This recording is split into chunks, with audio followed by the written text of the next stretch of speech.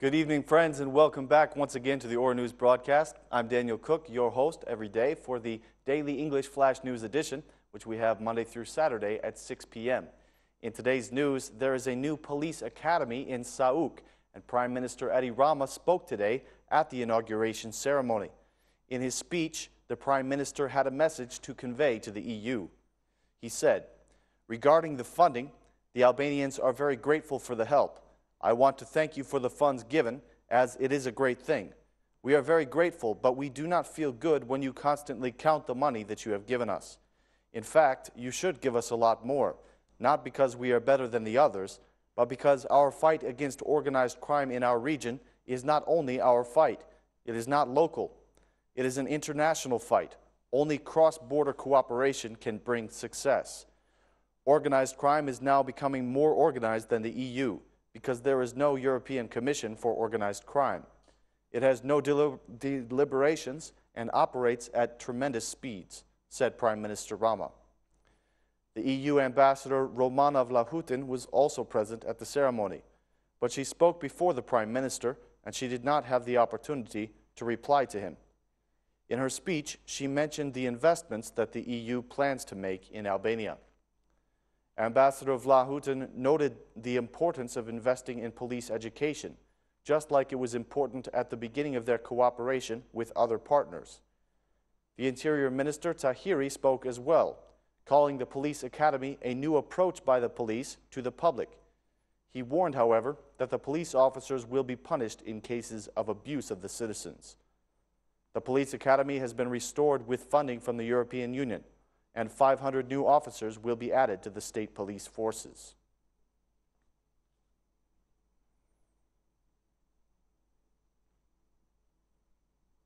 The Socialist MP Tom Doshi was very critical today against his own party leader, Prime Minister Rama. He said that the war between him and Prime Minister Rama has just begun and that there will be no more peace between them. Doshi has asked the Prime Minister to publicize the requests that he has made. He said, "My concerns are related to the problems that exist within the Socialist Party and to the promises that the Prime Minister made during the electoral campaign. He has not made any investments in Shkodra, but only in the south of the country. I would like to express to him that there will be no more peace between us. We will see who will come out as the loser in this situation. I will make everything public. He must also make everything public that he says. The foundations of the majority and of the government will be shaken when I speak again. I will continue to be part of the Socialist Party group. I represent the people of Shkodra. Rama has shown that he is ungrateful to me and to the people of Shkodra who voted for him. We will see the true situation in the local elections." When asked whether he is afraid of being expelled from the Socialist Party group for these statements, Mr. Doshi said, "There is no reason to expel me from the Socialist group. I only ask for transparency from Rama and nothing else. The economy of the country is now worse than it was in the time of Sali Berisha." The MP representing Shkodra started his battle with Prime Minister Rama during the meeting of the Socialist group on the 23rd of February. In that meeting, he accused the leader of the majority and asked for some changes in the government. After his statement, which was made outside of the parliament, Tom Doshi returned to the plenary session. Sitting next to him was the Socialist MP, Koka. They spoke among themselves for about 10 minutes, and it is not known exactly what the conversation entailed. It could be seen that Koka was trying to play the role of a negotiator to ease the tension between Prime Minister Rama and Mr. Doshi. Afterward, the two of them left the plenary session together.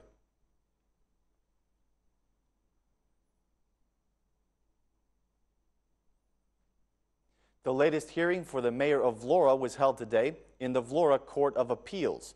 The prosecution had asked the court for a change in his security measure, but the court did not change its order, and currently he is still under obligation of appearance. Mayor Gjika was present in the court session today to object to the appeal of the prosecution. Gjika adamantly proclaimed his innocence, saying that he can prove it with facts. "I am present in the court today to show my legislative correctness," he said. "In a session that was held in the hospital of Tirana, I was told that I have obstructed the investigation. I ask for the removal of the security order in prison custody, as it is not true that there are 15 buildings with falsified documents. I will prove that this accusation is false with documentation. My innocence will be proven in the next session, said Gjika. The court did change the security measure for the head of the Urban Planning Department, Doriana Sulai, as well as the businessman Artur Haji. The court ordered obligation of appearance for both of them. The prosecution is accusing Shpetim Gjika, Doriana Sulai, and Artur Haji of falsifying the building permit for an 11-story building.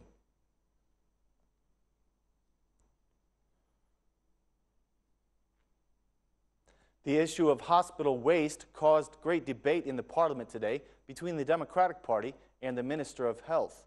The Democratic MP and the chairwoman of the Commission of Health, Albana Vokshi, called the Minister Beqaj to give an explanation of the disposal of hospital waste.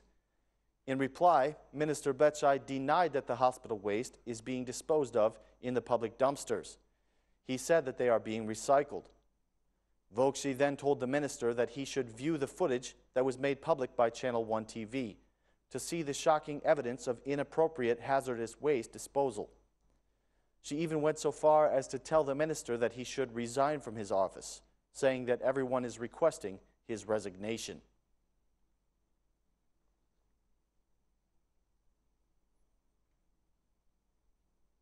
A series of lawsuits have been filed against mayors all around the country as the local elections approach. 4 months before the local government elections, the National Inspectorate for the Protection of the Territory has launched a campaign of lawsuits against mayors who have acted in violation of the law. The media has approached this campaign as a political battle by the government against the local elected officials.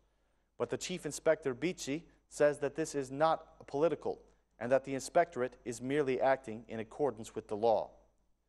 She announced that 40 political officials have been placed under investigation so far, and that the mission of the inspectorate will be to continue to uphold the law even after the elections of June 21st. The chief inspector notes that the lawsuits have been submitted to the prosecution, and now it is their responsibility to take the appropriate legal measures. She said that the law should be applied in the same way to the senior political officials as it is to the ordinary citizens.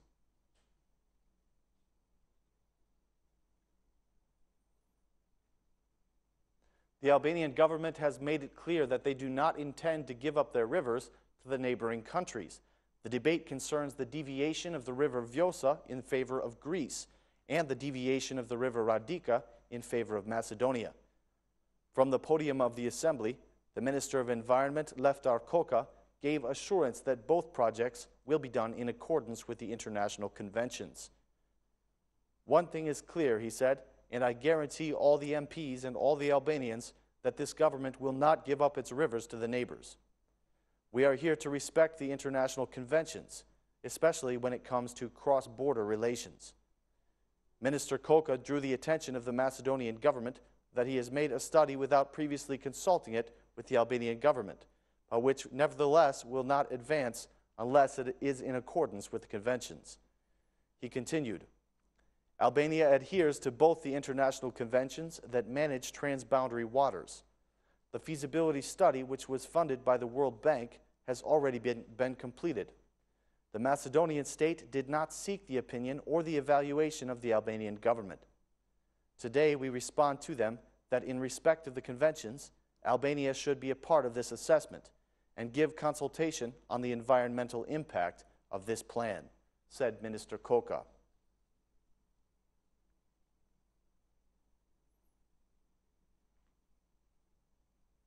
In art news, the Ministry of Culture has turned its attention to the poor conditions of the theater in Shkodra. Representatives of the Ministry of Culture and the Institute of Cultural Monuments visited the theater today. Calling it an emergency situation, the Vice Minister of Culture, Zef Chuni, said that the ministry cannot leave the theater in its current conditions, as it is one of the most important theaters in the country. The Grand Master of the theater, Zef Deda, said that his only wish is that this inspection is not part of the electoral campaign. The theater in Shkodra will celebrate its 65th anniversary this year, and its poor conditions were made public a few weeks ago.